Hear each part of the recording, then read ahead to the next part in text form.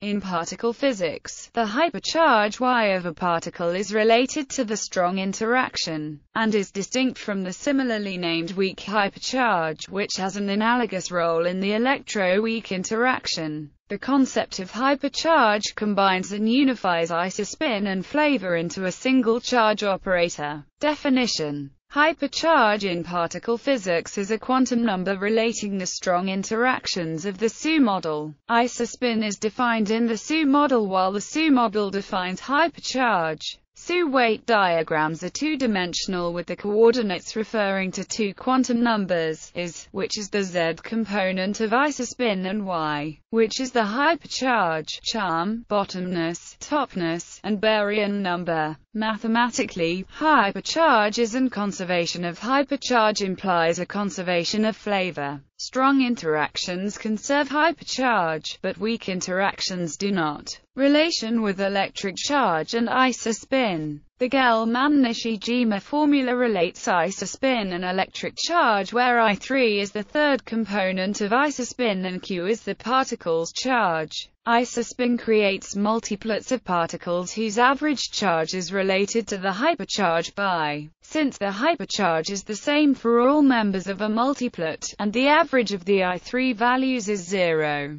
SU model in relation to hypercharge. The SU model has multiplets characterized by a quantum number J, which is the total angular momentum. Each multiplet consists of two J plus 1 substates with equally spaced values of Jz, forming a symmetric arrangement seen in atomic spectra and isospin. This formalizes the observation that certain strong baryon decays were not observed, leading to the prediction of the mass, strangeness and charge of the omega-baryon. The SU has supermultiplets containing SU multiplets. SU now needs two numbers to specify all its substates, which are denoted by lambda 1 and lambda 2. Specifies the number of points in the topmost side of the hexagon, while specifies the number of points on the bottom side. Examples: the nucleon group have an average charge of +1/2, so they both have hypercharge Y equals 1. From the Gell-Mann-Nishijima formula we know that proton has isospin I3 equals +1/2,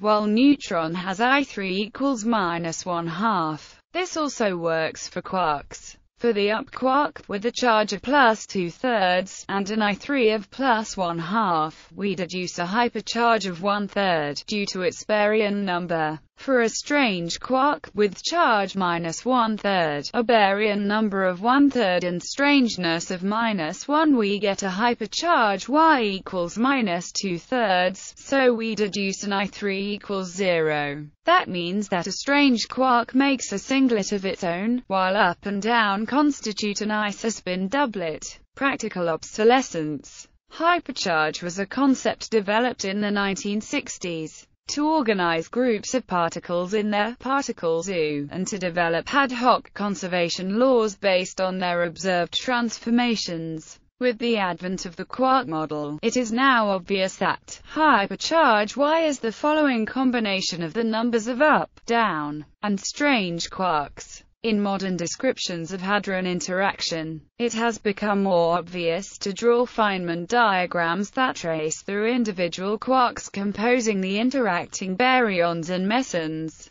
rather than counting hypercharged quantum numbers. Weak hypercharge, however, remains of practical use in various theories of the electroweak interaction.